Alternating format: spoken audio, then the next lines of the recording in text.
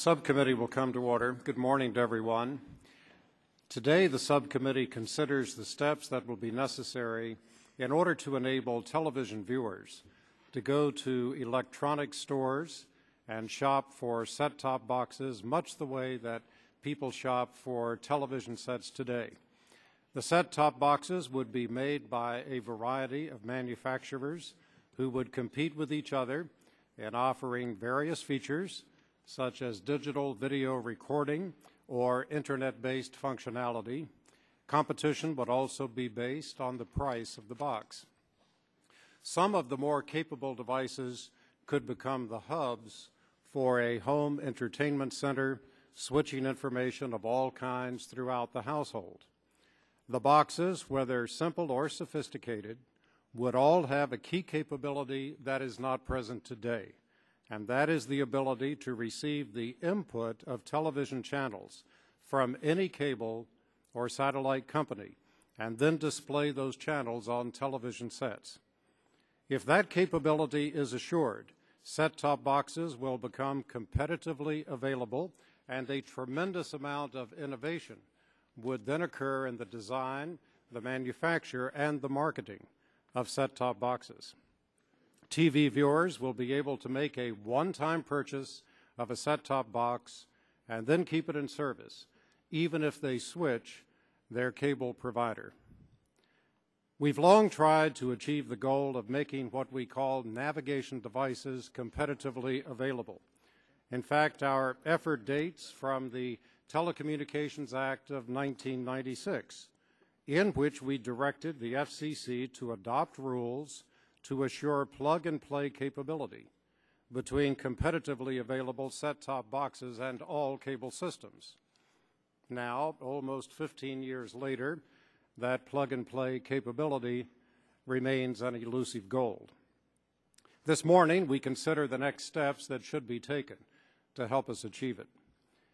In the National Broadband Plan, recently released by the FCC, the Commission appropriately highlighted the need for a direct-to-consumer market for navigation devices and the benefits that devices with both TV inputs and Internet access can bring to our overall effort to enhance broadband adoption.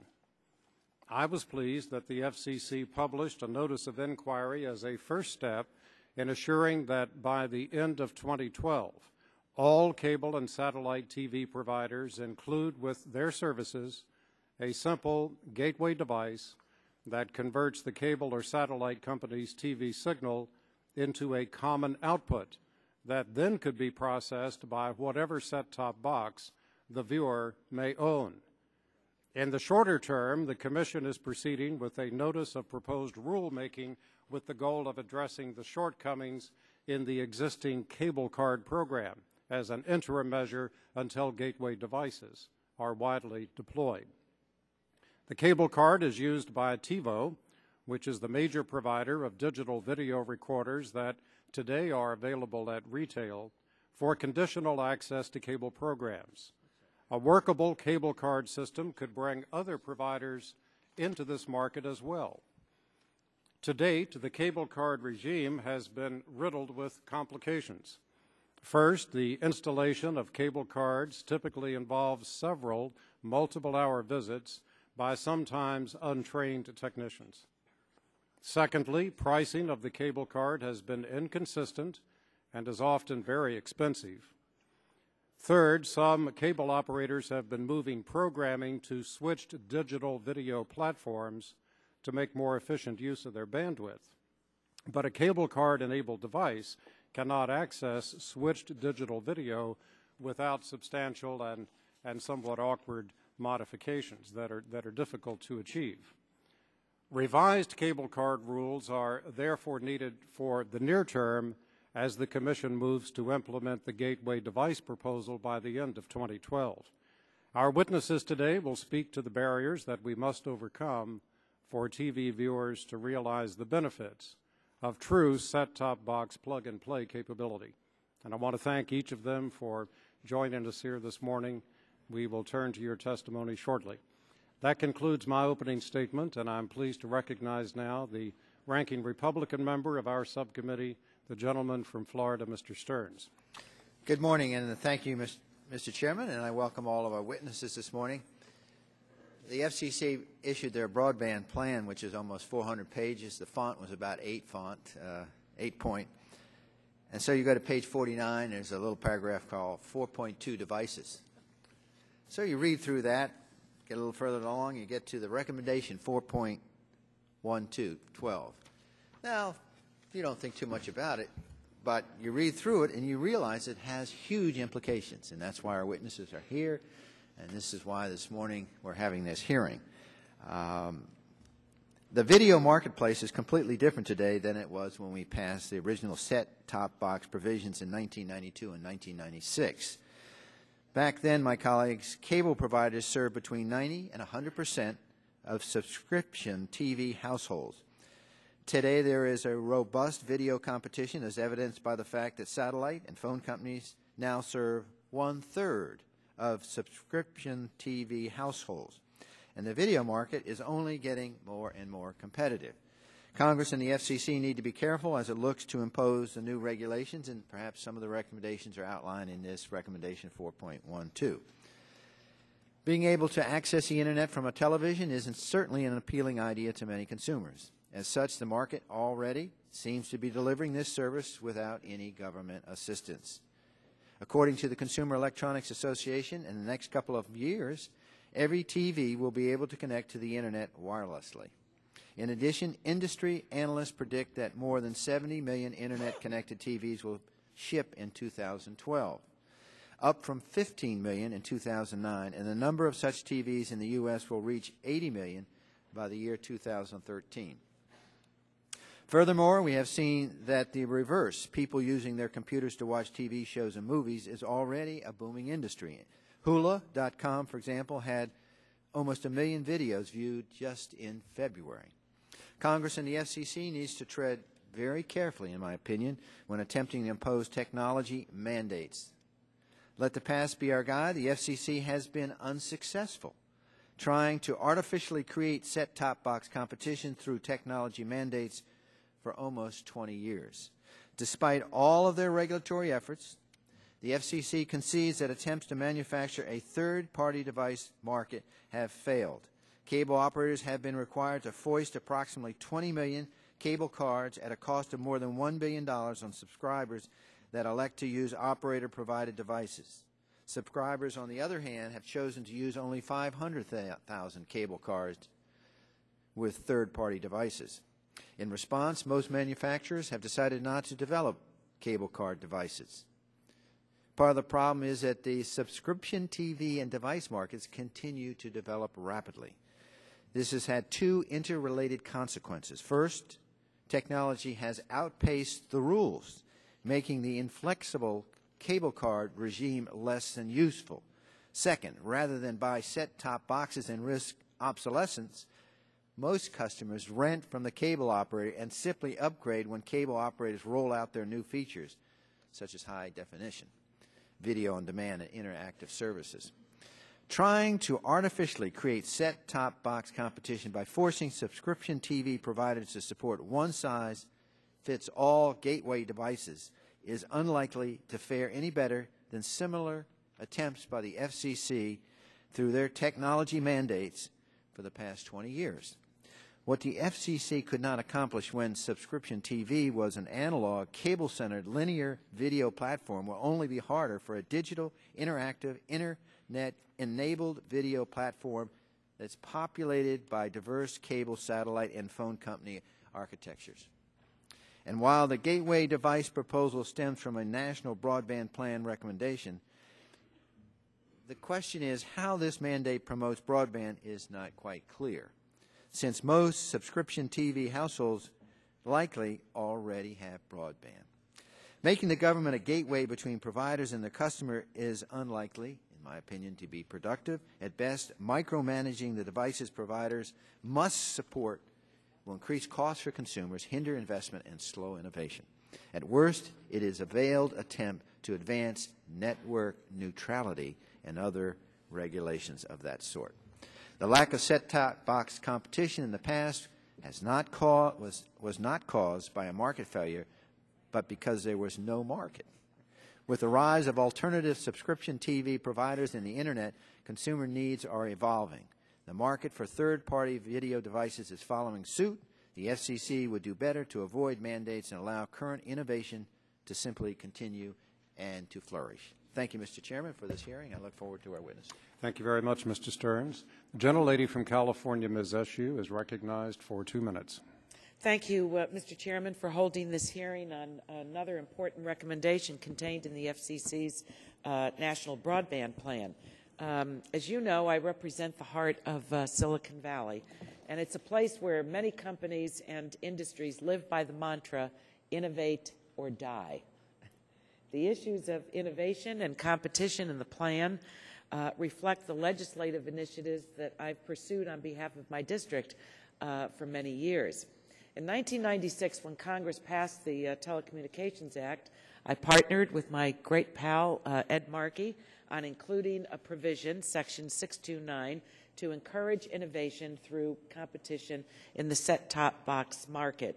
In the 14 years since, we've only seen minor steps forward in creating new technologies. It's true that the cable industry did take it upon themselves to create Cable Card as a follow-up to the FCC's order to implement Section 629. But as the FCC recognizes in its National Broadband Plan, quote, despite congressional and FCC intentions, cable cards have failed to stimulate a competitive retail market for set-top boxes. The FCC's recommendation to address this assessment is to have all multi-channel video programming distributors install a gateway device in subscribers' homes by December 31st in 2012. In the interim, they also recommend that cable operators fix the problems associated with Cable Card no later than October of this year. And that's not that far away. So I'm encouraged by the consumer principles recently released by the cable industry and their announced commitment to work with the FCC and the set-top box industry to create consumer choice and drive innovation. I'm interested to hear how the rest of the panelists here today think these principles will be applied. We haven't discussed cable cards and set-top boxes in this committee for a number of years. I remember the issue well. I just come on to the committee, and so it's important to revisit it so that we can leapfrog into the future. So I look forward to hearing from all of the witnesses. And Mr. Chairman, again, thank you for these hearings on the FCC's National Broadband Plan. Thank you. Thank you very much, Ms. Eshoo. The gentleman from Illinois, Mr. Shimkus, is recognized for 2 minutes. Thank you, Mr. Chairman. I'm still trying to figure out the problem. We have a national broadband plan. We need to map those areas that are unserved or they're underserved, and we need to use the market and our capabilities to make sure that everybody has at least a level of high-speed internet access. And I don't get what the frustration or the misunderstanding of the capitalist market is all about. It is the consumers who drive demand. Business then fills to meet the demand. It's a system that works. Every time we intervene and try to push a service on the public through government, we fail. Listen, we've got video on watches. We've got video in automobiles. We've got video on phones. We get video over copper. We get video over cable. We get video over the air terrestrially. We get video over the satellite. We ought to be focusing on getting high-speed internet access to unserved areas and underserved areas. And that's where our focus should be, and let the competitive marketplace meet the demand that the public wants to be met, and not use government to force a demand in an area where the public is not going. Thank you, Mr. Chairman. I yield back. Thank you very much, Mr. Shimkus. The gentleman from Pennsylvania, Mr. Doyle, is recognized for 2 minutes. Thank you, Mr. Chairman. Well, I'll give you a little known fact about myself. I like bands like Earth, Wind, and Fire. And I'm going to tell you another secret. My LD Kenneth here likes to watch Soul Train reruns, complete with vintage Johnson hair care product advertisements on demand. And much to our delight, our respective cable companies offer those services. But the only way I can fill my house back in Pittsburgh with the hippest trip in America is with a cable box provided by the cable company, not from a box or a TV I could purchase at retail. Even if I think that box gives me a better user experience and adds features that I find useful, like maybe internet connectivity. Now, according to the Census Bureau, 30% of Americans have never used the internet, but 99% of Americans have a television, and over 85% of Americans have some form of pay TV service. Those numbers overlap. I agree with Chairman Boucher on this issue, and I appreciate and respect his leadership, which is why I'm glad that the FCC's National Broadband Plan identified this as an issue that could help drive demand for internet access. I look forward to a final rule fixing some issues with cable card technology, and I look forward to all the witnesses today talking about the FCC's notice of inquiry about how all devices can work with all video providers in the future. And with that, Mr. Chairman, I will yield back. Thank you very much, Mr. Doyle. I haven't had to worry about hair care products in quite some time now, but I'm glad that you're still concerned. The gentleman from Michigan, Mr. Upton, is recognized for 2 minutes. Oh, he's no longer with us. The gentleman from Indiana, Mr. Boyer, passes and will have 2 minutes added to his questioning time. And the gentlelady from California, Ms. Bonamack, is recognized for 2 minutes. Good morning, Chairman Boucher, Ranking Member Stearns, and distinguished panel. The subject matter before us today is highly complex. We are confronting issues surrounding how video entertainment is delivered to the American consumer and increased use of our television as a means of accessing the Internet.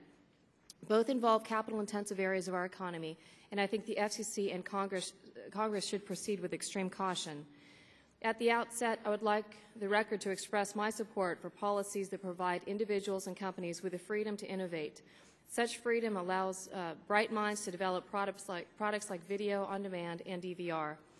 Therefore, beyond the equal application of existing laws and regulations, I am weary of the government mandating technical standards beyond Section 629 or the regulations surrounding the Commission's implementation of that law. In addition to my concerns surrounding technical mandates, I also would like to remind the committee about the importance of content protections. Few people are investing in set-top boxes to watch hearings like this one on C-SPAN, no matter how exhilarating we might think this discussion ultimately is, especially with Mr. Doyle's admission of Earth, Wind, and Fire. But consumers want a complete viewing experience that maximizes the capabilities of the technology they have purchased. The viewing experiences of the consumer are the work of a large number of people who have to get paid. The only way they get paid is when their content is protected and sold, not stolen. As such, the manufacturers of set-top boxes play a vital role in the delivery and protection of content. I believe that no matter how we ultimately move forward, the protection of content should remain a high priority. To further make this point, I would like to submit a letter from the Motion Picture Association of America. Thank you, Mr. Chairman. I look forward to today's discussion, and I yield back the balance of my time. Well, thank you very much, Ms. Bonamack. And without objection, the letter you have mentioned will be made a part of our record. The gentleman from Massachusetts, Mr. Markey, is recognized for 2 minutes. Thank you, Mr. Chairman, very much, and thank you for your leadership on this issue. Back in 1993, when I was chairman of the subcommittee, I worked with Jack Fields on the National Communications Competition and Information Infrastructure Act, H.R. 3636. And like the National Broadband Plan's recommendation on set-top boxes, our bill was designed to unleash competition and innovation in the retail marketplace, enabling consumers to buy the set-top box of their choice, independent of their network provider. The bill passed the House overwhelmingly in June of 1994, 423-4, but it wasn't until the next Congress that the set-top box language was included as a Bliley-Markey amendment incorporated into the 1996 Telecommunications Act, becoming Section 629 of the statute. In the age of the smartphone, we can think of these devices now as smart video boxes, the converter boxes, set-top boxes, modems consumers use daily, the devices that ideally would help them navigate to the video and information sources of their choice. 14 years is an eternity in telecommunications policy. We might as well be talking about the Peloponnesian Wars or the last time the Bruins won the Stanley Cup. But it is clear, however, that over the last 14 years, the promise of the smartphone box provision has not been fulfilled. While there have been tremendous innovations in 2 of the 3 main devices for connecting to broadband services, smartphones and personal computers, the set-top box has been the box that time forgot. It is simply not as smart or as available as it should be for consumers. And that's about to change with the April 21st issuance of the Notice of Inquiry and a further notice of proposed rulemaking as recommended by the National Broadband Plan. The FCC is now beginning to seek ways to effectively implement Section 629 from 14 years ago to give greater choice to consumers and increase broadband adoption. So this is going to be a huge change. It will make the consumer king, which should be our goal. Just get out of the way, let them have a technology that lets them go anywhere they want to go, do anything they want to do. Thank you, Mr. Chairman, for having this hearing. We're on the dawn of a brand new and, I think, best era we've ever had in telecommunications. Thank you very much, Mr. Markey. The gentleman from Vermont, Mr. Welch, is recognized for 2 minutes. Thank you, Mr. Chairman. I'll pass. Thank you very much, Mr. Welch, and we will add 2 minutes to your time for questioning our panel of witnesses today. All members have been recognized for their statements, and we're now pleased to turn to our panel of witnesses. And we thank each of you for your attendance here this morning. Mr. Michael Williams is the Executive Vice President and General Counsel of Sony Electronics. Mr. Kyle McSlaro is the President and Chief Executive Officer of the National Cable and Telecommunications Association. Mr. Matthew Zen is the Senior Vice President, General Counsel, and Chief Privacy Officer for TiVo. Mr. Eric Shanks is the Executive Vice President of Entertainment at DirecTV. Mr. Harold Feld is the Legal Director for Public Knowledge. And Mr. David Young is the Vice President of Federal Regulatory Affairs at Verizon. Each of these gentlemen is deeply knowledgeable about the matter that we are discussing here this morning, and we want to thank all of you for coming and joining us and sharing your views with us. Without objection, your full prepared written statements will be made a part of our record. We would welcome your oral presentations and ask that you try to keep those to approximately 5 minutes, and that will give us ample time to exchange ideas and ask questions of you. Mr. Williams, we'll be happy to begin with you, and I would ask that you pull your microphone as close to you as you can. I think even closer than that would be good. We can hear you much better. Be sure you've turned it on. Thank you. Good morning, Chairman Boucher, Ranking Member Stearns, and distinguished members of the subcommittee. Thank you for allowing Sony Electronics this opportunity to testify on this very important issue. Sony is here today to lend its support to the FCC's National Broadband Plan and specifically to the gateway device proposal it describes. When implemented, it will bring consumers better value and a nearly infinite number of choices for news, information, and entertainment. The gateway device will allow true competition among content owners, service providers, and device manufacturers like Sony. And we all know where there is true, robust competition, prices drop and services improve. The concept of an MVPD gateway is not something new or revolutionary. In fact, this service model has been discussed among device manufacturers in the MVPD community for many years. The gateway concept is a natural evolutionary step in the progression of television viewing. For the first 50 years, what we might call TV 1.0, consumers received video through one national standard that applied to all over-the-air broadcasters. It was easy to use, it worked well, and it allowed for a host of innovation and competition in the television receiver market.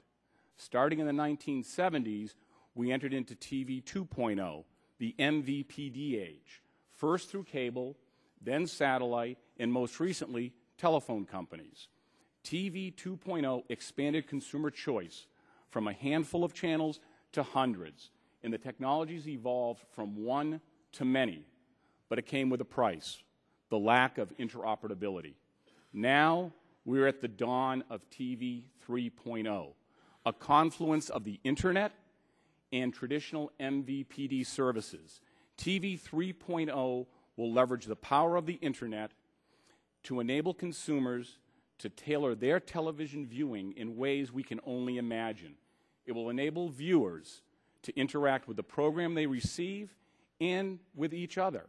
More importantly, it will give consumers the tools they need to manage their programming choices, to get what they want, when they want it, and to decide where they will view it.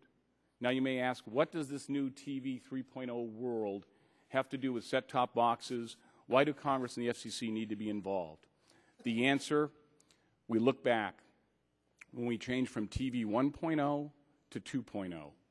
Over-the-air broadcast relied on a single nationwide standard to transmit a television signal from the station to the viewer. In the MVPD age, there is no single nationwide transmission standard. Every cable operator, every satellite operator uses something different. Consumers typically subscribe to one MVPD provider, and they don't want to spend the extra money to buy a device that can receive every one of these many different signals. The genius of this universal gateway device and its approach is that it combines the best of both worlds and dramatically facilitates the integration of Internet-delivered video and data along with traditional MVPD services. Simply put, the gateway device is a translator. It takes the transmission signal from the service provider and translates it into an output signal that all retail consumer devices can understand. Now, there are other elements that are necessary for the gateway approach to work. First, consumer devices, such as televisions, need to operate on a level playing field against each other, which requires the use of a common national standard. Second, in order to provide an innovative consumer experience, the device needs to be able to tell the consumer what content is available and how to access it. Third, the output from the gateway device must be simple and open, like the existing Wi-Fi or USB standards. This output standard should not come with extraneous licensing or technical obligations that would hinder innovation, impair widespread implementation, and offer consumers little value. It's clear there are details that need to be filled in, but the committee should understand that the technologies necessary to implement this gateway device are in wide use today and have existed for many years. Sony believes the gateway device is a workable solution to implement the congressional mandate contained in Section 629. All of us, this committee, the FCC, the service providers, content providers, manufacturers, and consumers have a stake in bringing television into its third age. Sony is convinced that the Commission's gateway proposal can and will succeed for all stakeholders, and we look forward to joining these stakeholders to make TV 3.0 a reality. Thank you very much. Thank you, Mr. Williams. Mr. McSlero. Thank you, Mr. Chairman, Ranking Member Stearns, and distinguished members of the subcommittee. First, let me just state at the outset, we are very supportive of the direction the FCC is going, both with its notice of inquiry and the NPRM. We think what they presented is a very thoughtful case for innovation that ties together really two strands that I think it's worth taking just a moment to unpack. The first strand, as you've identified, Mr. Chairman, and others, goes back to Section 629, which is how do you create a competitive retail market for devices, not just set-tops, it could be televisions or other navigation devices. That marketplace hasn't taken off. It hasn't taken off principally for two reasons. One, cable cards were functionally deployed at a time in one-way devices at a time when the world was turning two-way. So you have one-way devices with cable cards, and there really is no consumer demand for one-way devices. Really, at this moment in time, TiVo is really the only remaining successful player in that field. The second reason it didn't take off is pretty obvious. Right now, cable cards, with the exception of Verizon, are only used by cable companies. And therefore, if you buy a device that's a cable card device, you can't actually take it to another competitor. In today's world, in 2010, 4 out of 10 consumers take a multi-channel video service from somebody other than a cable company. The second strand is what was really identified in the broadband plan, which is totally apart from whether or not there's a retail market. What do we do? What are the opportunities and challenges of integrating television and video on the internet? And I think what they've tried to do is put those two together in a way that we're actually very intrigued by. Now, I think there are a lot of unanswered questions, and to be fair to the FCC, they've teed up most of those questions, which is why they started with an NOI. But I think our role in terms of the cable industry is to think about not so much the past, but what the opportunities are for the future. And to that end, as Ms. Eshu said, we actually submitted to the FCC and to this subcommittee a set of consumer principles. What are the goals here? Now, we've identified a couple that we think everybody should be able to sign up to. One, we do think consumers ought to be able to connect devices to their multi-channel video service without a leased set-top box. They ought to have a retail market. Number two, we think the consumers ought to be able to take those devices they do purchase at retail and move them from one provider to another, which promotes competition. Third, we think that consumers should have the option of being able to access the internet, in particular to access internet video. Fourth, we think they, more than that, they ought to have the ability to search across all of the platforms so they can identify video on whatever the multi-channel service is providing, whether it's video on demand or a linear channel or YouTube or Netflix or some other service that's emerging on the internet platform. Now, the caution we have is that we are skeptics of government technology mandates. But that doesn't mean that we shouldn't be at the table doing the hard work necessary to try to achieve those goals. And we've committed to the FCC, and we commit to you that we will do that.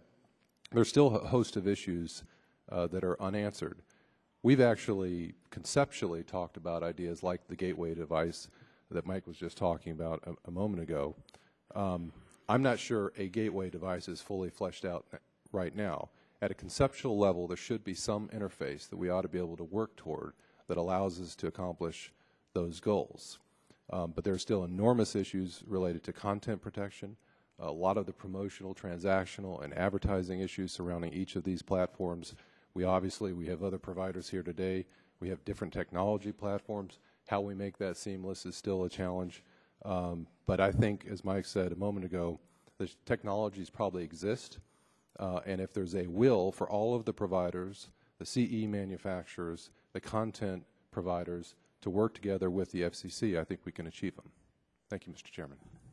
Thank you very much, Mr. McSlaro. Mr. Zinn, and please pull that microphone very close. Thank you. As far as it can go. Chairman Boucher and Ranking Member Stearns, thank you for inviting TiVo to discuss device competition and the National Broadband Plan. Consumers love TiVo products because they combine the ability to find, record, and play cable programming with the ability to find, record, and play broadband programming, Netflix, Amazon, Blockbuster, YouTube, all in one easy-to-use user interface. TiVo puts the consumer in charge of its own viewing schedule while respecting the rights and concerns of copyright holders. TiVo's ideas have been copied, though never equaled, by video service providers in their own leased boxes, yet TiVo boxes have never been placed on an equal footing with leased boxes in terms of access to programming, pricing, installation, and support. The cable card was designed by the cable industry itself so that a consumer need only turn on the product, read 2 sets of numbers on the screen, and call them into his local cable operator. These are being supported this way in a few systems around the country, but by and large, installation and support have been woefully inadequate. And even when cable card-reliant devices have been supported, cable operators have been making channels unavailable to consumers who rely on these devices. Let me show you what I'm talking about in terms of access to cable programming. You can cue the slides.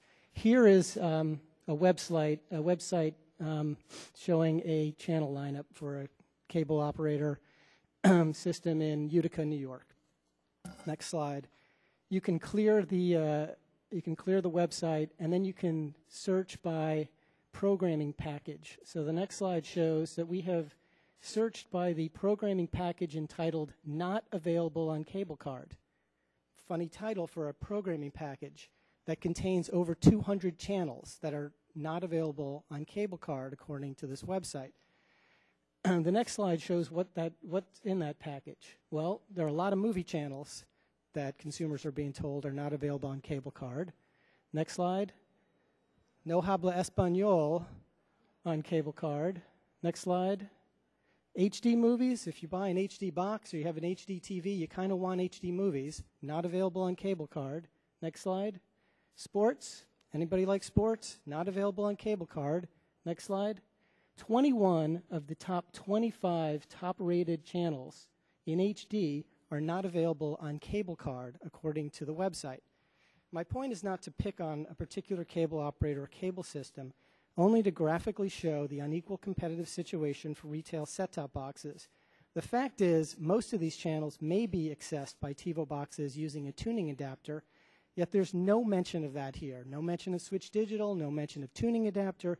All the consumer sees is not available on cable card, and most consumers would look at that and say, I'm not going to buy a retail box. Is it any wonder why more people lease boxes than buy retail boxes when confronted with this situation?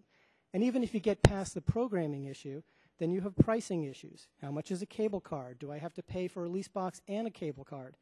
And then there are installation issues, which are now legendary. Faulty cards, untrained installers, installers who fail to bring cable cards or are not familiar with them, multiple truck rolls to do a single install, and so on. Fortunately, Congress anticipated that video service providers might foreclose device competition and innovation. The Consumer Electronics Availability Act of 1995 directed the FCC to assure in its regulations the commercial availability of competitive devices for multi-channel video programming providers. This subcommittee's bill became Section 629 of the 1996 Telecommunications Act. After many years of intermittent and inconsistent efforts to foster video device competition, Chairman Janikowski proposes to really advance the ball here in two proceedings. First is a rulemaking to allow products such as TiVo's, which rely on cable cards, to work on cable systems free of technical handicaps. And the second is a notice of inquiry to consider a gateway for competitive and innovative products to operate on cable, satellite, telephone, video systems, much as personal computers and portable products operate over Wi-Fi connections today. My earlier slides show that cable operators have recently made ordinary subscription channels unavailable to competitive products, even though our customers must continue to pay for them. Cable operators do this with a Switch Digital technique, in which certain of these channels must now be electronically requested from the head end.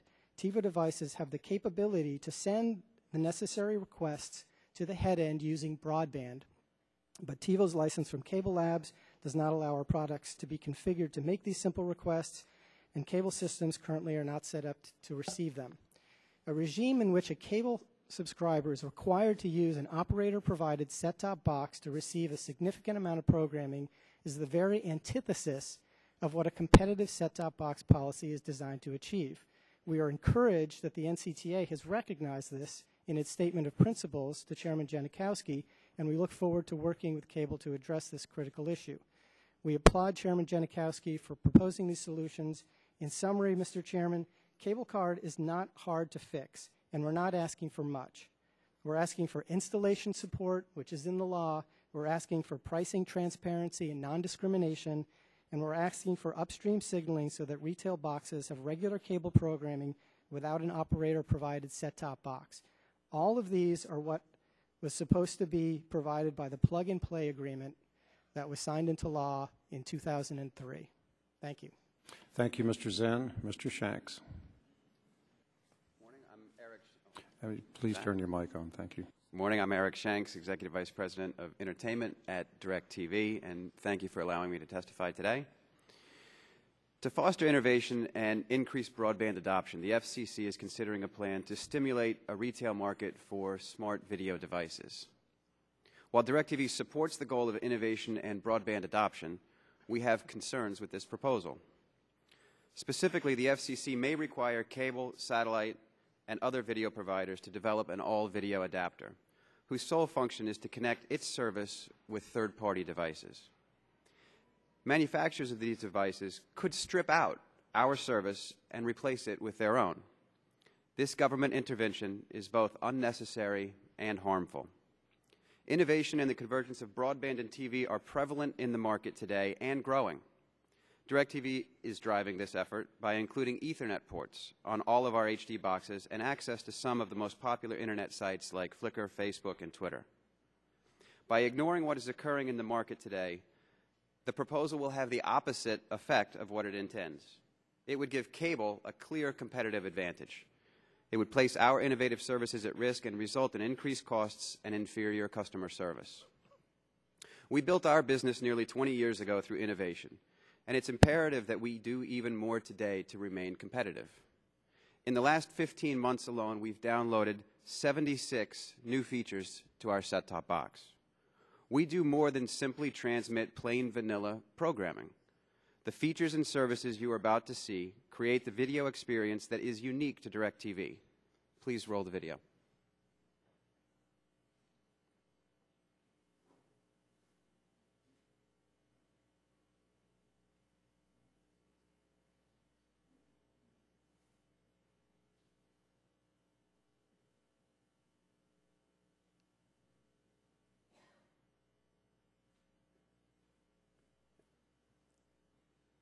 Should I go on and come back to the video later? There we go.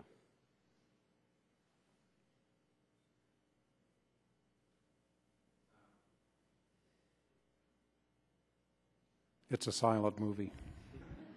I assure you we do give our customers audio. Just not Congress, huh?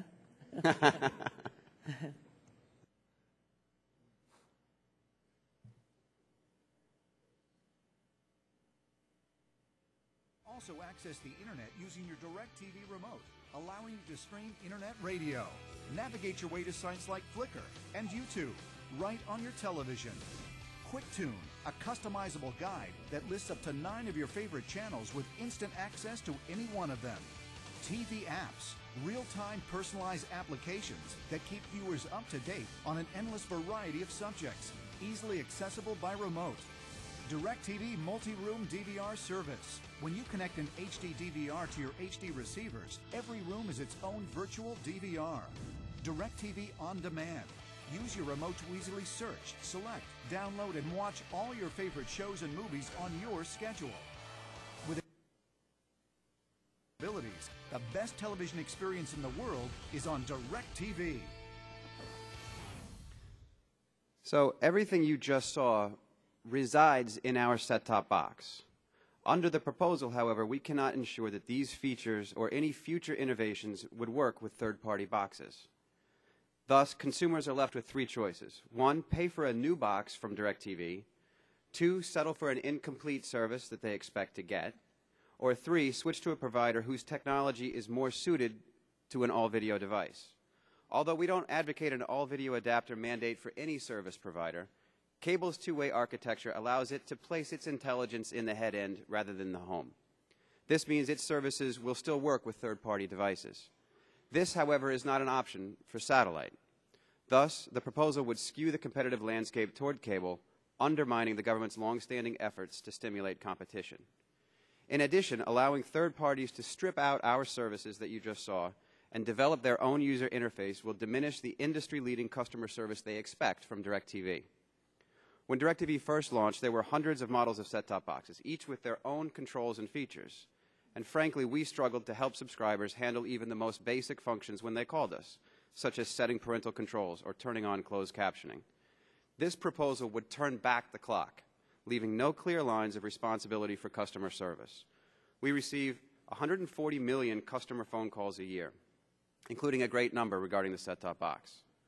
Who will take these calls, and more importantly, who will solve the customer's problems? We believe there are better ways for the FCC to achieve its goals without the potential harm to innovation, competition, and customer service. Unfortunately, the FCC is willing to consider alternatives. DirecTV is already implementing one such solution. The RView Alliance is a consortium of over 24 distributors and manufacturers that have developed an open standard for in-home networking capabilities that allow subscribers to watch content anywhere in the home, on any device, whether from any pay TV provider or the Internet. With our view, everyone is free to innovate and provide unique services, which accomplishes our shared goals.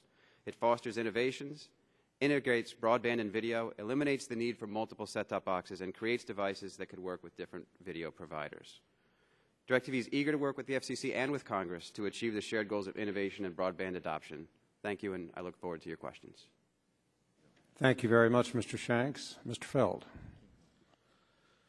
Thank you, Mr. Chairman, Ranking Member Stern, and members of the subcommittee. My name is Harold Feld, and I'm Legal Director for Public Knowledge.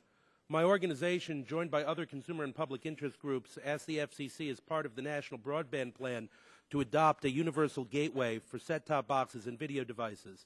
Two of those organizations, Consumers Union and Media Access Project, joined us in the written testimony submitted today describing how a universal video gateway, referred to in the FCC proceeding initiated last week as a set-back box or all-vid device, will benefit consumers and further our national broadband plan.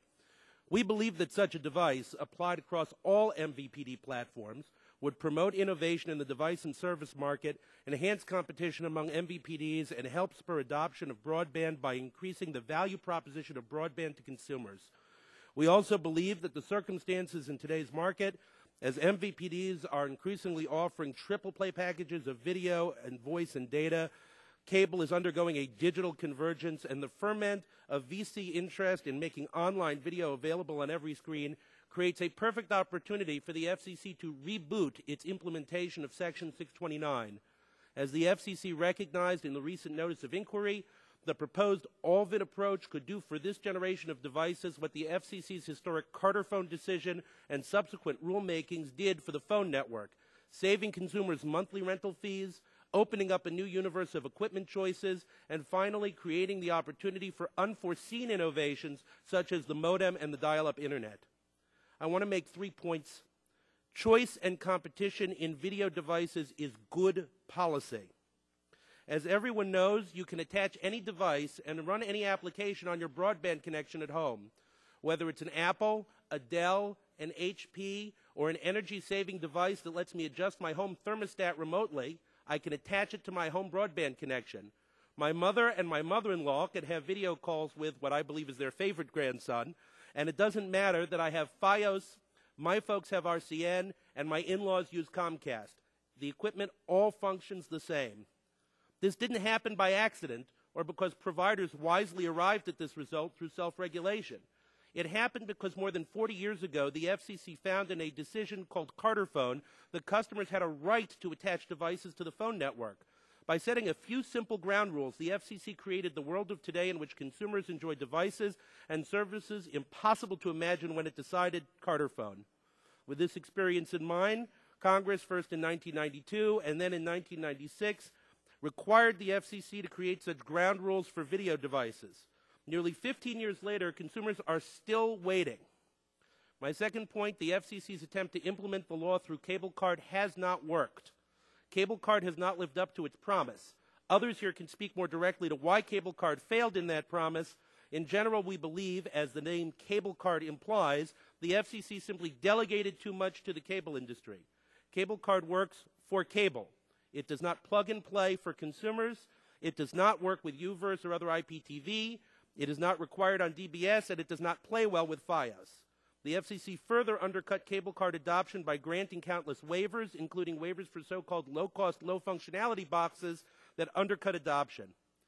As a first step, the FCC needs to fix cable card. Many consumers and competitive devices rely on it, but we need a fresh approach that is easy to use for consumers and promotes competition and innovation. My third point, the video gateway is the best solution to implement the law, promote consumer choice, and promote broadband. All MVPDs should provide consumers with a simple device that communicates with the MVPD network and makes MVPD services available to third-party devices. This will bridge the gap between closed MVPD networks and open home media ecosystem. It will open up all subscription TV networks to device competition. It is a win for consumers, for consumer electronics and retail industries, and ultimately for the MVPD industry as well. As we saw with Carter phone, opening up the phone network for new devices created new opportunities for the telephone network providers to sell new services that they would never have developed without device entrepreneurs stimulating demand. Only the video gateway model will help fulfill the goals of the National Broadband Plan in promoting adoption as well as just deployment. As Mr. Doyle observed earlier, between 85% and 90% of Americans rely on some form of MVPD, and almost all Americans have a television set. But only 60% of Americans have broadband in their homes. By approaching broadband adoption through the media device most familiar to all Americans, their television set, we can help bridge the digital divide and make broadband for all Americans a reality. Thank you. Thank you very much, Mr. Feld. Mr. Young. Chairman Boucher, Ranking Member Stearns, and members of the subcommittee, thank you very much for the opportunity to speak with you on what is obviously a very important issue to the chairman and this subcommittee, and has been for a long time. And the reason I believe it's been important is because this is an issue that you believe will drive competition, innovation, and consumer choice, which was certainly desperately required when first visited in '92 and even again in '96. But a lot has changed since then. It's been less than 5 years that Verizon first began offering Fios TV service to the residents of Keller, Texas. And our 3 million subscriber base is small compared to our cable and satellite competitors, but we're playing big. And our innovations in the marketplace are forcing our larger competitors to respond to us. We've spent $23 billion building an all-fiber-to-the-home network that's capable of delivering the fastest broadband speeds, and we've integrated the best of digital cable technology with Internet Protocol to provide the best video experience possible.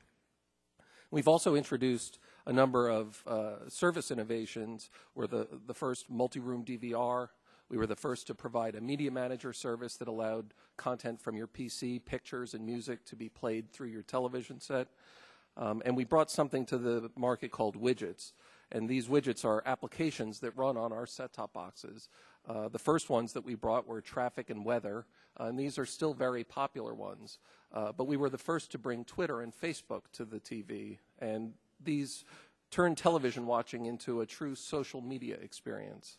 We've brought other ones like the NFL Red Zone that allows you to have an interactive multimedia sports experience rather than just watching programming on the TV.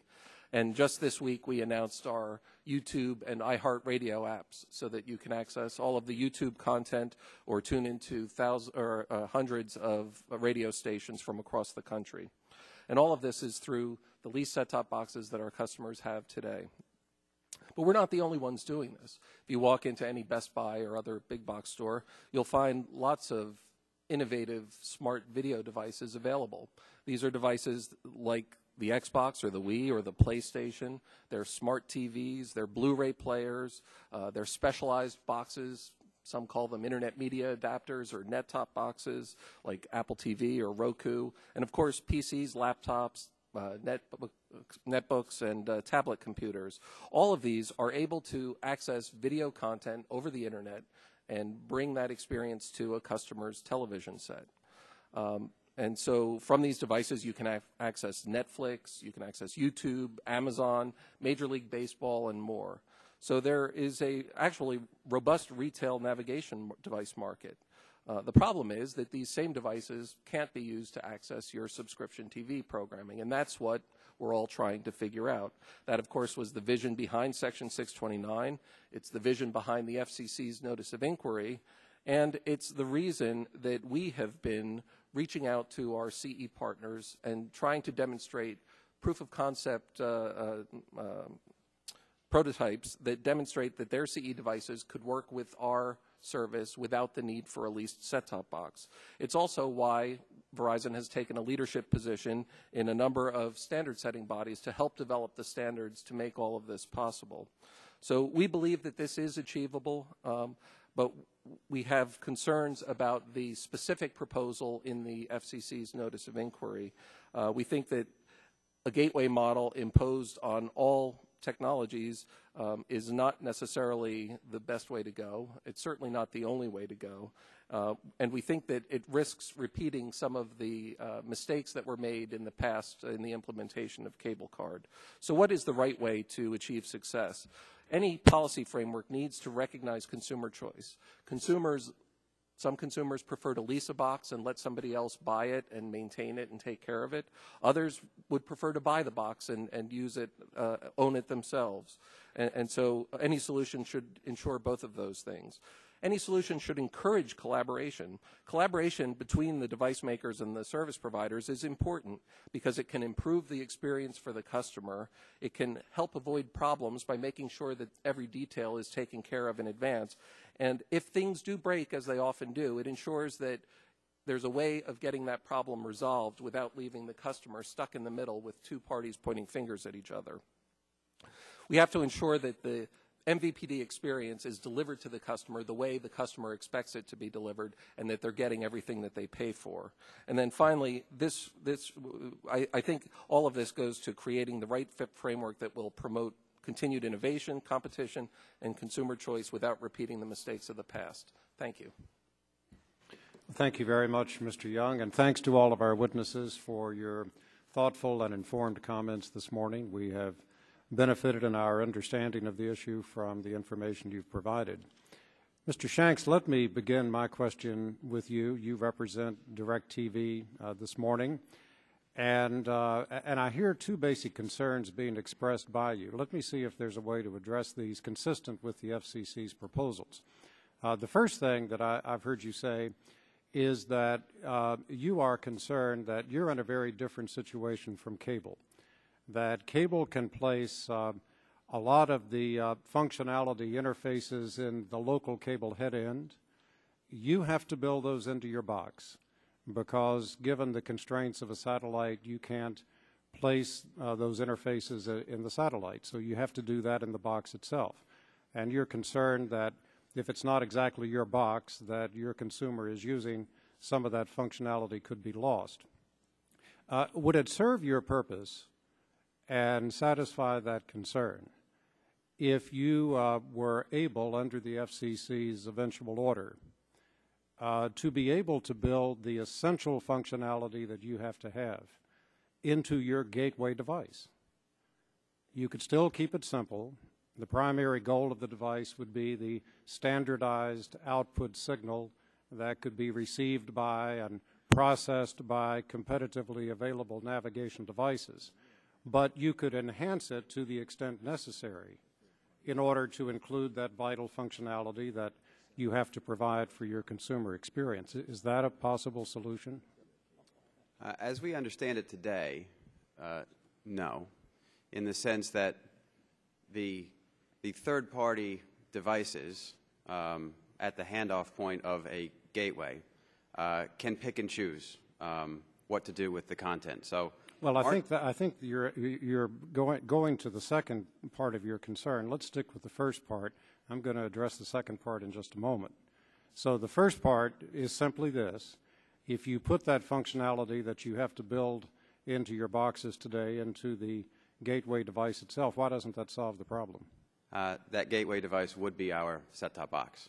Well, it wouldn't necessarily have to go that far. I mean, it wouldn't have to do all the various things that your set-top box does at the moment. It would just be the essential things that the cable company builds into its head end that you, by necessity today, have to put into the set-top box.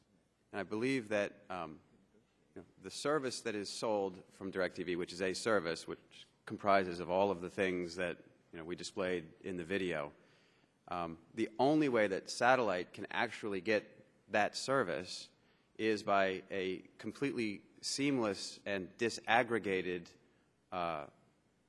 chain of satellite, set-top box, and remote control to the television set. So that gateway would have to include, I mean, we actually don't build unnecessary things into our set-top box because we don't want to increase costs. So it's as simple as we can make it today. Well, all right, I hear what you're saying. Let me ask that you give serious consideration to this possibility, because The Commission is on track, and I think properly, and many of the witnesses here have said properly, to develop the gateway box as the bridge, as the way to make sure that you really can have this competitive market for set-top boxes. And it seems to me that if you enhance that set-top box with whatever is absolutely essential for you to have in it, comparable to what the cable company puts in its local cable head end, and leave all the other functionality for the competitive set-top box itself, that the problem potentially is solved. And I would just ask that you give careful thought to it going forward. Yes, sir. Second part of your concern was this. You said that you are concerned that some of the unique functionality that you offer that makes DirecTV special could be stripped out by that competitive provider of a navigation device and therefore deprive your customer of that unique experience. Would it not be a simple answer to that concern if the FCC, as part of its rule, basically says that all of the services provided by the multi-channel video distributor would have to be passed through and processed by and made available to the consumer from these competitively available navigation devices? There's two concerns with that. Number one, that innovation is clearly happening today. Sony Bravia Television, we hand off our signal. The complete DirecTV service is included in the Sony Bravia Well, television. let me just see if I can get a direct answer to the question because my time is limited. Okay. Would that not be a satisfactory way to handle it? The Commission would require that the very concern you're expressing here, in fact, not become a reality, because that box would have to process and make available all of your functionality. So that would just get to my second point, which is that is the second point. Customer service, exactly, which is the ability to be able to troubleshoot and who is going to call DirecTV if the interface is completely hijacked from DirecTV, and that's a problem that we've had in the past. All right, thank you. Mr. McSlera, let me turn to you. Thank you very much for Cable's very constructive statement of principles. Those have been presented very well by you this morning, and I want to just make reference to the first one for purposes of a question to you. That first principle says that consumers should have the option to purchase set-top boxes at retail that can access their cable company's video services without having to have a set-top box that is supplied by that cable provider. And that certainly speaks directly to the goal that we're here trying to achieve this morning. Can I read that statement as suggesting that the cable industry would also support taking the steps that are necessary to make sure that the switched video services, the digital switched video services that many cable companies are now beginning to offer with, as Mr. Zen suggested, hundreds of channels now being provided in switched digital video that cannot at the present time be accessed through cable cards? Would you support the steps consistent with this first principle that would enable those switched digital video services to be accessed through cable cards so that companies like TiVo would be in a position to record those programs as well as others?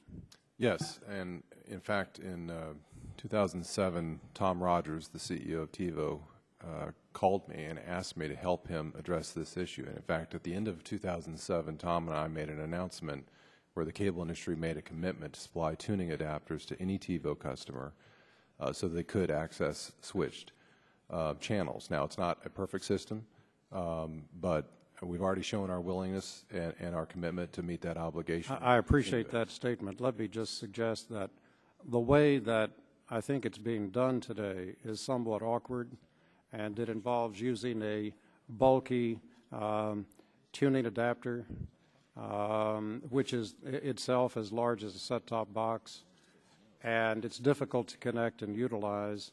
What Mr. Zen is proposing is that the cable company allow a request to be sent upstream by way of the broadband network. And it would seem to be a fairly simple matter for the cable company to accept that request and have it acted upon electronically. Would you agree that that's an appropriate request, and would your companies honor it? So I would have described the tuning adapter as minuscule and elegant, but I've actually seen one, and it's as big as a set-top box. At least the one I saw was. Okay, large and elegant. Yeah, I think Mr. Zinn has one here, by the way. He can show us just how large it is. I'm sorry, go ahead. Oh, yeah. All right, go ahead, Matt. That's it. See, it's actually smaller than a set-top. The IP back channel is a legitimate issue. The problem we have right now at the moment is that what TiVo has asked for is a proprietary IP back channel solution where they're working with sea change. We are actually open to, and have told the FCC, we're open to exploring an IP back channel so you can signal upstream to the head end. That's an open standard that would be available to any consumer electronics manufacturer who wants to avail it, not just one company. All right. My time has long expired, and the chair will be generous with other members as they propound their questions. Thank you very much to all of you for those answers. The gentleman from Florida, Mr. Stearns. Thank you, Mr. Chairman. Let me just ask each of you a question. Just give me a yes or no answer. Should the FCC adopt the current gateway mandate as currently proposed? Mr. Williams? Yes or no? Yes. Ms. Claro? I don't know. Just yes or no? There is no gateway proposal. It's a concept. I don't know. Well, do you support the FCC's commission? Do you think they're on the right track? I think they're on the right track, but they're exploring it. It's just an NOI. So you think they're on the right track. Mr. Zinn, the first question is, should the FCC adopt the current gateway mandate as currently proposed? Yes or no? I agree that they're on the right track. I also agree with Kyle that it's an NOI and there's no concrete proposal at the current time. So you think when they talk about the recommendation of 4.12, that's not a proposal? It's a concept, and I agree with the concept. And so you don't see it as a mandate at all? Actually, I don't see it as a tech mandate. I see it as a request for standardization. So it's a definitional question. Is a standard a tech mandate, or is a standard a standard? So you don't see the FCC's recommendation as any mandate at all. It's just talking about apple pie and cherry pie, apple pie and goodness, huh? That's how you see it? Yes. Okay. Mr. Shanks? No, sir. Okay. Mr. Field? Well, to the extent that they ask Just whether... say yes or no. We filed a petition asking for rulemaking on this, so we think, and they put that out as part of the NOI comments. So you're saying yes. You're a yes. Mr. Young? No, I don't think the gateway proposal as it stands. I think it's important just first of all to find out where you are on this basic question here. I noticed the two of you here wouldn't give me an answer, and it seems a little more political, your answer, frankly. I mean, I would think if you go back to your association members, I think they're going to give you an answer to this, and not quite as equivocal as the two just gave. Mr. Young, the National Broadband Plan calls for a gateway mandate to kick in on December 31st, 2012. Mr. Zinn and Mr. Sclero, it's 2012, so that is a mandate in my opinion. But anyway, Mr. Young, so the question to you is, what do you think your companies will be accessible on third-party devices?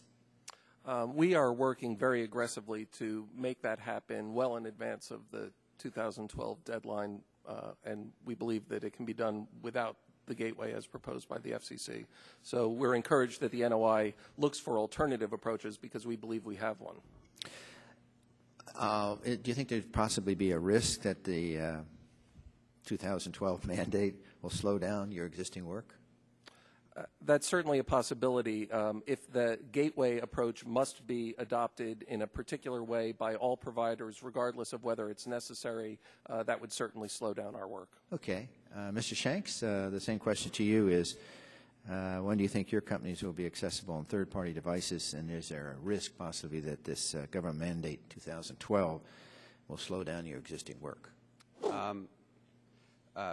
First of all, the DirecTV service is available through open standards called DLNA today, so you can watch DirecTV on a PC or on a phone or any DLNA-enabled devices. You can do it on a PlayStation, Xbox?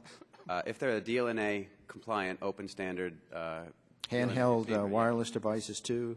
Yes, sir. Digital recorders? Yes, sir. Okay. iPad? The iPad I don't think is DLNA, but our Sunday ticket application will work on an iPad, yes. Okay. And then I guess Mr. McSclero, just the same question to you, possibly. Yeah, so I could probably meet your needs here. We're not for a mandate. we're willing to explore these concepts. So, okay, but the 2012, your company will be accessible on third-party devices by 2012? We're already accessible to third-party devices. I think the question is whether or not there's going to be a marketplace that's a two-way marketplace. Okay. Mr. Shanks, can you explain why you believe the gateway device mandate will hurt your ability to innovate and compete? You know, DirecTV as a service includes everything that you just saw, and we set customer expectations, and I think that that's been a big part of our success. The issue we have with this is, number one, obviously it does give a clear advantage to cable because of their two-way pipe, and we only have a very large one-way pipe. Secondly, you know, would in the proposal any third-party device have to have kind of a litany of exceptions of things that they don't get when they're buying the DirecTV brand? And because, you know, that box is obsolete the day that you buy it, and we continue to upgrade, like I said, 76 features in the last 15 months. And, you know, as Sony and other CE manufacturers know, 3D is the next big thing, apparently. We've given a free upgrade to all of our HD customers that will allow them to watch the World Cup in 3D starting June 11th. And a third-party device, we have no assurance whether that customer who thinks they're getting DirecTV would actually be able to see 3D, and who would they call? It would be just confusion on a customer service level. Mr. Young, let's take a hypothetical. What happens if someone wants to introduce some sort of functionality that the FCC hasn't failed to consider, for example, or it doesn't work with the gateway mandate? Do you perceive that you'll need FCC permission to change? I mean, how would that work? That's actually what I think is one of the significant flaws with the proposal as it was written, and it's basically that all of the intricate functionality involved in providing our services would have to be standardized so that they could be made available through this gateway. That means that us and DirecTV and the cable companies would all have to do all of our services exactly the same way, and that would be locked in, and then there would be no ability to innovate or bring new capabilities to our products because there would be no way of introducing new functionality outside of that standard that had been mandated. Mr. Shanks, do you agree?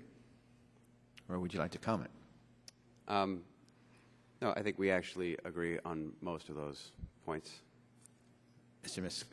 Sclero, do you agree? Pretty much he said. Okay. Mr. Chairman, thank you very much.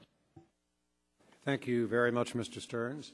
The gentlelady from California, Ms. Eshoo, is recognized for 5 minutes. Thank you again, Mr. Chairman, and I want to thank all the witnesses. This has been an instructive panel in terms of your testimony and your answers to the questions that members have already posed.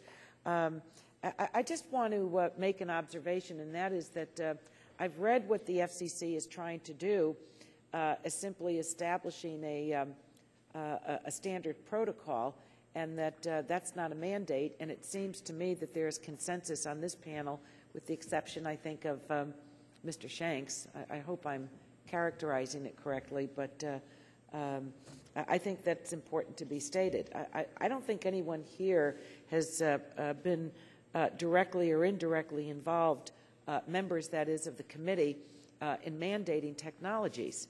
But standards are very important. And I think that when that is clear, that serves people of the country well. And so I just wanted to start out with that. I apologize that in my opening statement I didn't make a special fuss in welcoming Matt Zinn, who's my constituent.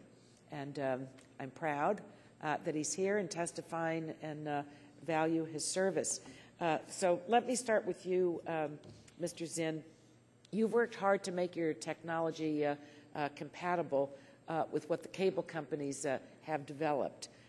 Can you tell us about either your, let's say, your positive views of what you've heard Kyle McSlero talk about today, or are there still some lingering issues relative to TiVo and the plans for improving the cable card?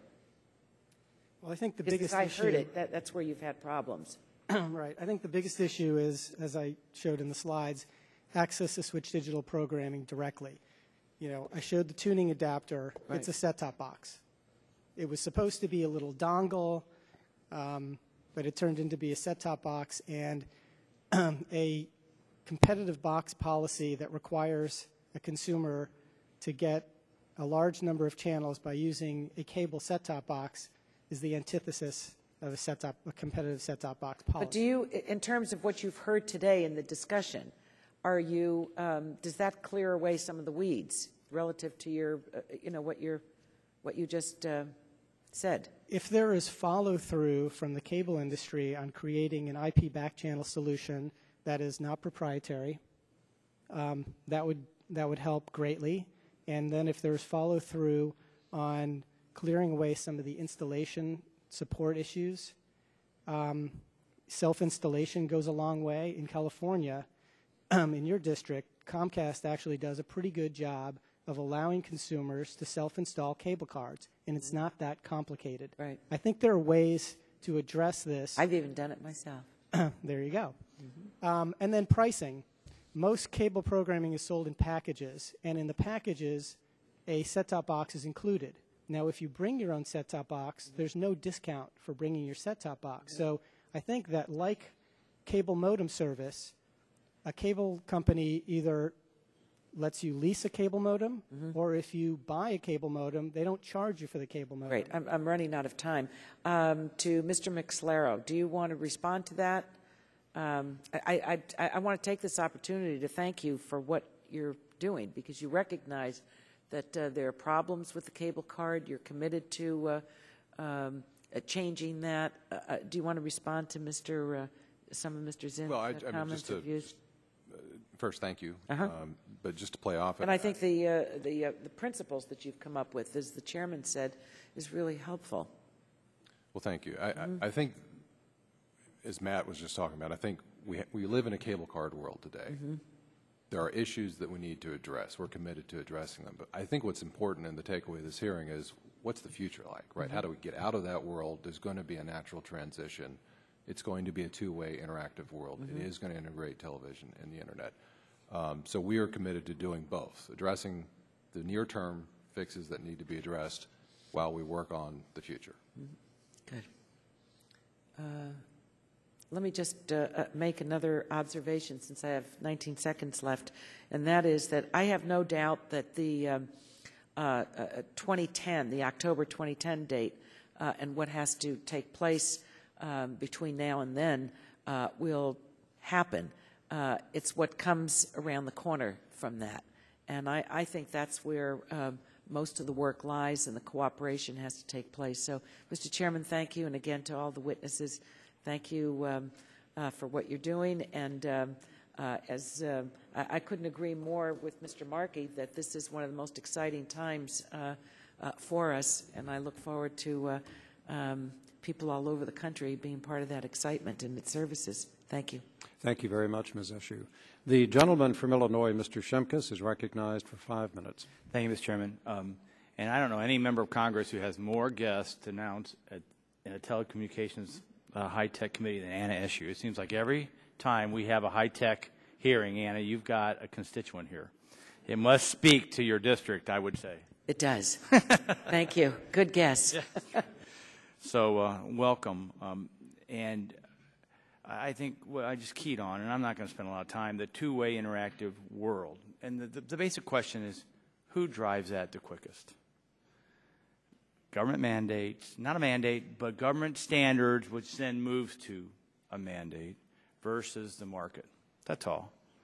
Now, we believe the market. I think when you look at the handsets, the telecom bill that was passed that kind of released innovation, that's why we all have a multitude of things on our hips that can do a gazillion things that no one ever dreamed of. When we stayed controlled, we'd stay rotary. So that's kind of the same thing. Now, when we want to get... Now, I have teenagers, so I'm already experienced how these kids are way advanced. And I don't understand how any of this stuff works. And I've been on the committee 14 years. But I do know we have an Xbox 360. And we know that gaming has pushed new technology. And then the market placed a demand for interactive gaming online worldwide. So when one of my sons is playing Modern Warfare 2 or whatever these great games are, they're amazing. But when they team up, they could be playing with kids in Japan or South Korea. Now, Mr. McSolero, this is over our coaxial cable.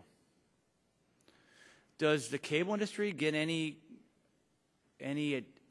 revenue other than the basic service fee for the cable connection? In most cases, no, I don't see it. I mean, I can't think of one. You buy the Xbox 360, you hook it up, and you can interact worldwide in a gaming situation. Now, the FCC didn't intervene, didn't tell the online game world and the high-tech community from Anash's district, make this happen. It was the consumer demand of gaming worldwide. And I would just end on that. I think it's compelling. It's a compelling argument to remember that if we want to innovate, we let the market push us in, and when we start dictating, we slow up the process. We don't speed up the process. And thank you, Mr. Chairman. I yield back. Thank you very much, Mr. Shimkus. The gentleman from Pennsylvania, Mr. Doyle, is recognized for 5 minutes. Thank you, Mr. Chairman. You know, there's a difference between a tech mandate and tech standards. A tech mandate is seen as onerous, as you hear from several of my friends over there. A tech standard is a set of rules that lets others play on a common playground. So a tech standard's like the plain telephone jack that allowed my young daughter to want a Mickey Mouse phone. So, Mr. Zinn and Mr. Williams, are you looking for a standard similar to that, or are you looking for a mandate? If I could just chime in on that. What I would like to say to Mr. Shimkus before he took off was the reason that his children can do that is because of the Internet Protocol standard. And that is the same standard that the FCC is talking about for set-top boxes. And Congressman Doyle, absolutely, it's the standard. You've hit the nail right on the head here because as we know from the past, if we study the past, we know from the national standard, there was the National Television Standard Committee, and we had over-the-air broadcasting. Didn't mandate the technology of how the signal was processed. That was up to an individual station or broadcaster. What allowed is everyone had the same standard to transmit. We had CBS, ABC, NBC compete with each other on the nightly news, and now we're going to have the same thing in TV 3.0. The national standard, but again, how Sony is going to render the video content on the Internet or allow you to take the Internet and that data and interact with the services that you are buying from DirecTV or AT&T or Verizon.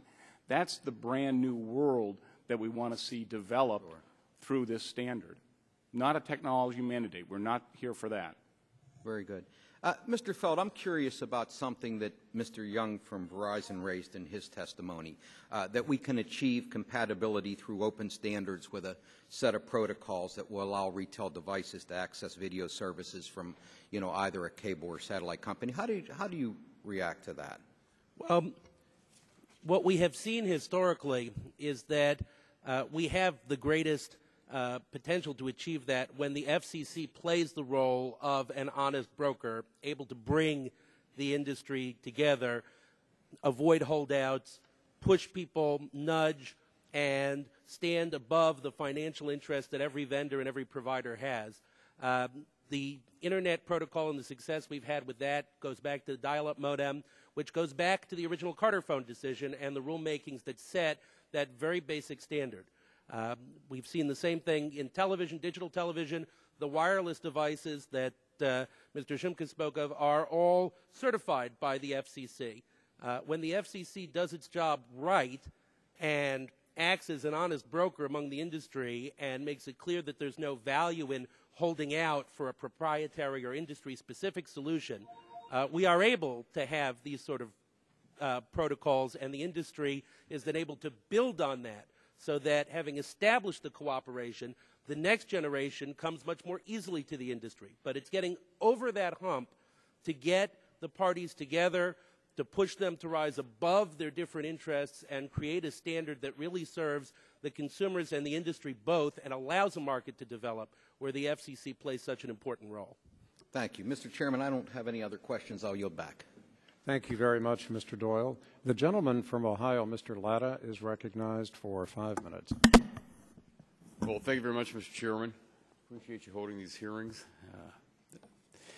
You know, it's one of those things I think that Mr. Shimkus brought up. When in doubt, I have a 16-year-old and an 18-year-old. I call my kids because they are a lot more tech savvy than us, and it's hard to explain to them the years of growing up in Northwest Ohio when we had 2 channels, and some days you got them and some days you didn't. And all the different things that are out there today, it's absolutely phenomenal what's out there. And I guess one of the things that I'd just like to ask, you know, right now we have a lot of the consumers out there that look forward to, you know, purchasing and then installing the different video navigation devices. But what about the consumers that, again, aren't as technically savvy and just want the cable telephone satellite company to provide and install the navigation device? And as you know, when we completed the DTV transition, we spent millions making sure that people could install and set up and use their converter boxes. You know, I still go in a lot of houses today that the microwave light is blinking and that the VCR is still blinking. So there's a lot of folks out there, again, that aren't as quite tech savvy as some of the kids out there. And so, you know, I guess if I could ask Mr. Young, is the FCC's all-vid proposal too focused on the technical elite at the risk of at the rest of the population, especially some of our older Americans who are not as proficient in adapting to the new technology that's provided to them? I think that there is certainly a risk of that if it goes a certain direction. I am hopeful that the FCC will not go in that direction in the NOI, but the way the mandates that come along with the FCC's all-vid adapter proposal, and it does go beyond just a standard. There are mandates there that say the vid adapter must do this, must not do that, and so that would, if that was adopted like that, it would have a very negative consequence for that group of people. Well, let me follow up with that then. How do we, if something like this would be adopted, how do we get out there for those individuals that need help? Because again, you know, as we watched what happened with the transition not too long ago, we were sending out all this information about when on TV when things were being changed over with signal, and letting folks know that they'd have to have a converter box, just, you know, if you want to get their regular antennas to work. But how would you foresee that we could actually get out there and do something? I think the best way to do that is to not disrupt what they're already buying and enjoying. I think that we can add support for these new devices without having to disrupt the lease model that many people prefer. And so any solution, I think, should allow the customer to choose which they prefer. And some customers will have a mixture of both, and that's a good thing. Thank you. Mr. Chairman, I yield back. Thank you very much, Mr. Latta. The gentleman from Massachusetts, Mr. Markey, is recognized for 5 minutes. Thank you, Mr. Chairman, very much. And yeah, this really does go back to the Cartaphone era and our attempts to make sure that consumers are not denied the opportunity to go out and buy their own phone. I remember when the CEO of AT&T sat down here in 1979 and told us that if someone could go out and buy their own phone that wasn't a black rotary dial phone and plug it into that phone jack, it could bring down the whole phone system of Massachusetts. And I actually did. I turned to Al Gore and I said, we've got to break these people up. Okay? This is ridiculous. Okay? How long will it take, Mr. Chairman, for you to be able to figure that out? Well, about 10 years. Maybe in 10 years we'll be able to have other phone companies able to have phones that are plugged into our phone jacks. So That was like a frightening thing to me, huh? Because we were all renting that black rotary dialed phone for $3 a month. Our mothers had done it for like 40 years. $3 times 12, 36 times 40 years. That's like $1,400 to rent that black rotary dial phone with no new device you can plug in yourself that you control, huh? So we come to this point now where we have this great opportunity to make it work, right? That consumers can plug their own devices in and make it work. So what do you think, Mr. Shanks? What are the chances here that that you're going to be able to work this out so that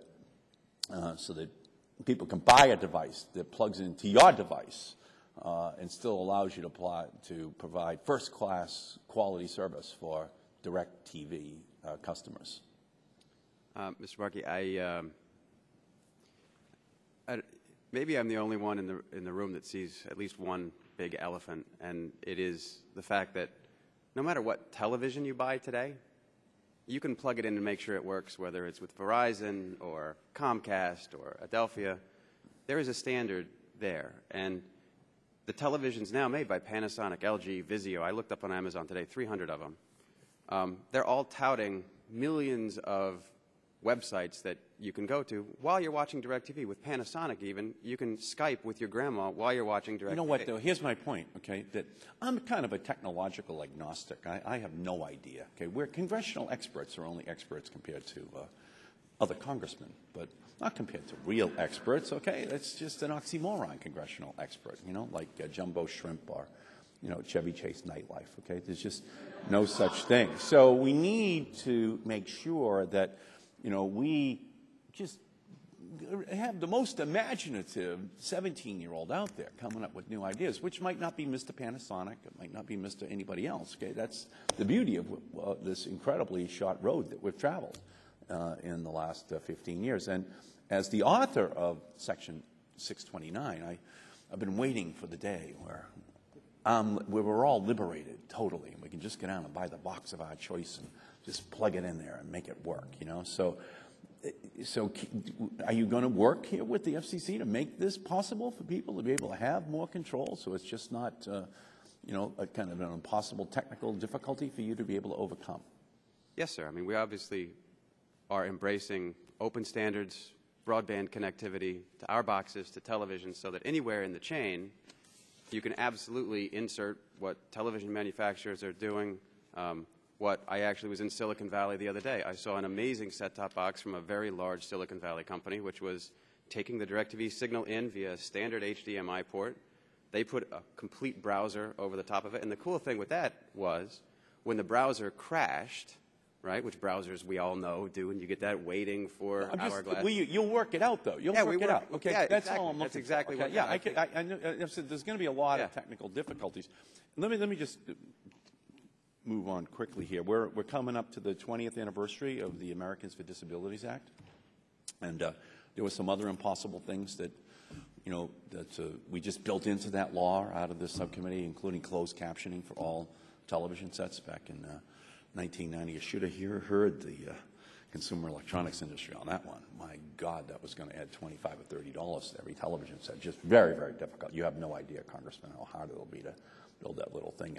And how, you know, in bars across America, how could guys, you know, talk to women and watch the game if they didn't have closed captioning today? I mean, it's an essential part of our society, you know? So, and who would ever think of having a TV set without it in? So as we're moving forward, I actually, you know, introduced the Video Accessibility Act kind of on this 20th anniversary to kind of totally modernize the access that the disabled community would have to all this video, voice, you know, data. So what do you think about that? You guys are familiar with the bill as I've introduced it. Mr. Young, can we incorporate that as part of this process that we're looking at right now? You raise a very important point, because as video service providers, we have responsibilities, and we have to ensure that those responsibilities are met regardless of the device that's used to access our service. And so, yes, that is something that definitely needs to be considered. Great. You agree with that, Mr. McLaren? I do. And can we do that as part of this process? I think so. Yeah. Do you agree with that, Mr. Shanks? Yes, sir. Mr. Williams, could you get that done? Yes. Okay, that's beautiful. And Mr. Zinn? I have no objection to that. No what? No objection to that. No objection. Beautiful. And Mr. Feld?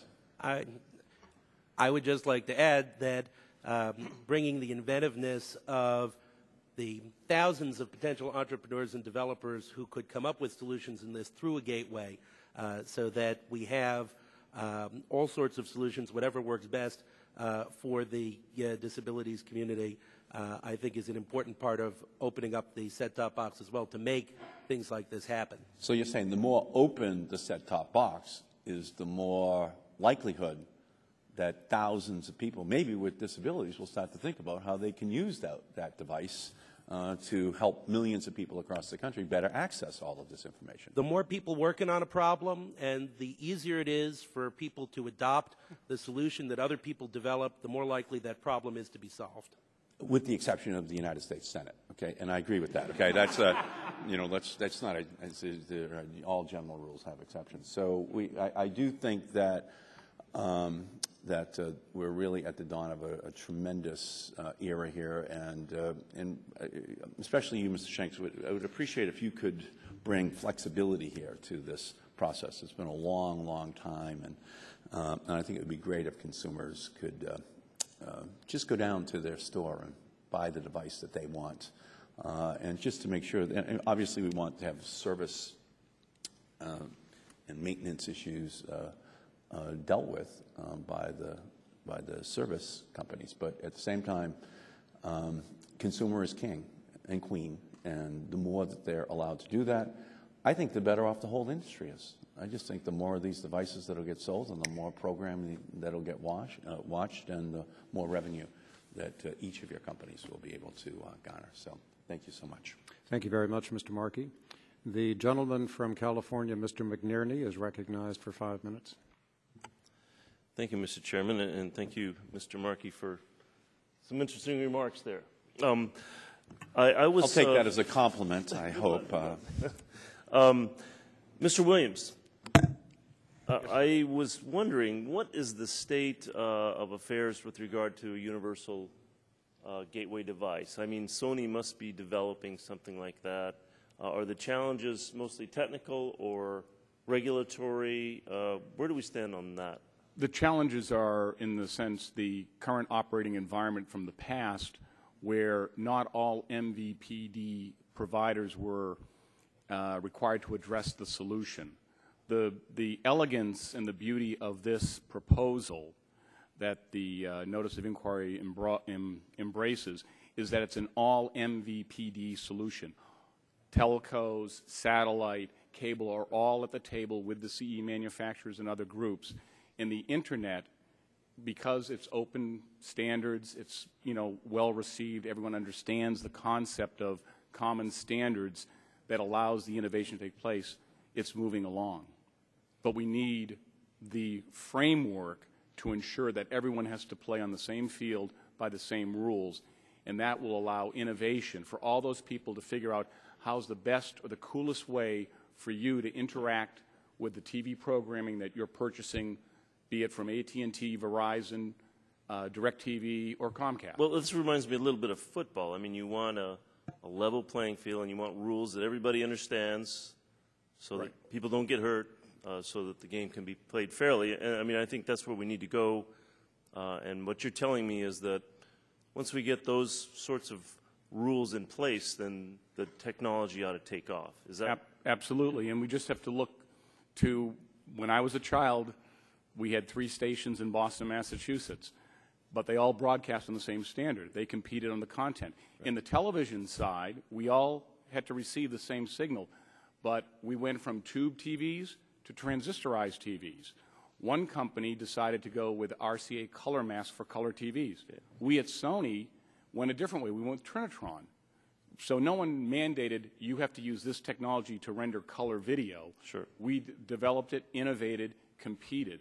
And what happened? The price of televisions went down over time, and they're still going down.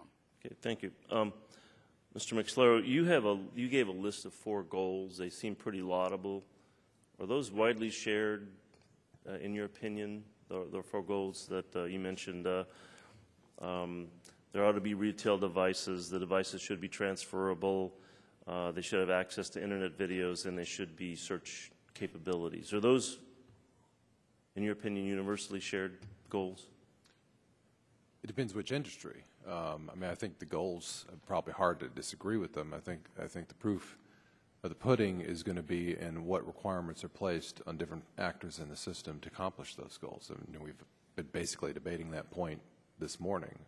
But I think the one great opportunity that we have that's new today that wasn't present when the original 629 was enacted is that we live in a broadband age, and the convergence is taking place. And there are, you know, as others have made this point, you can go to Best Buy today and you can see devices today that do a lot of these things. So to some extent, we're accomplishing these goals today. It is probably also true that working together is, and again, it doesn't necessarily require a mandate, but working together as providers, manufacturers, content creators, we might be able to come up with some kind of interface that makes this even easier and deploys even more quickly. Thank you. Mr. Zinn, what specific proposals would you offer to benefit customers to have an early implementation in a short time frame? I'm not sure I understood the question. Well, let's see here. Well, you expressed concern that it would take too long to arrive at solutions that will be amenable to implement to independent providers. Excuse me. I was wondering what specific proposals you might have to offer that would benefit customers.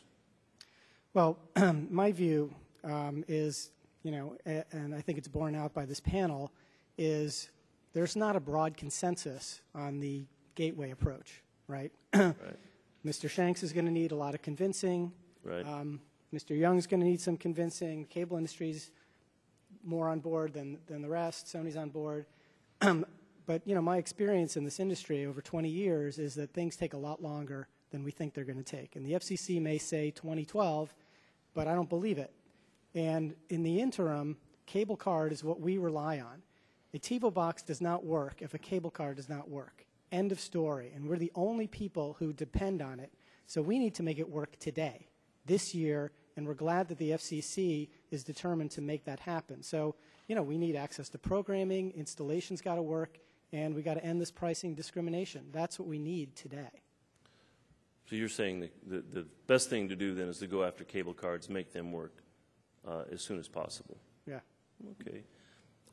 Mr. Chairman, if you'll allow me, one more question. One more question, Mr. Okay, McNerney. thank you.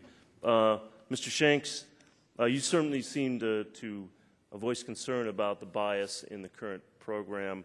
Do you think a universal gateway device can be developed that would be unbiased, that would allow you to offer services that can be available by the universal gateway device?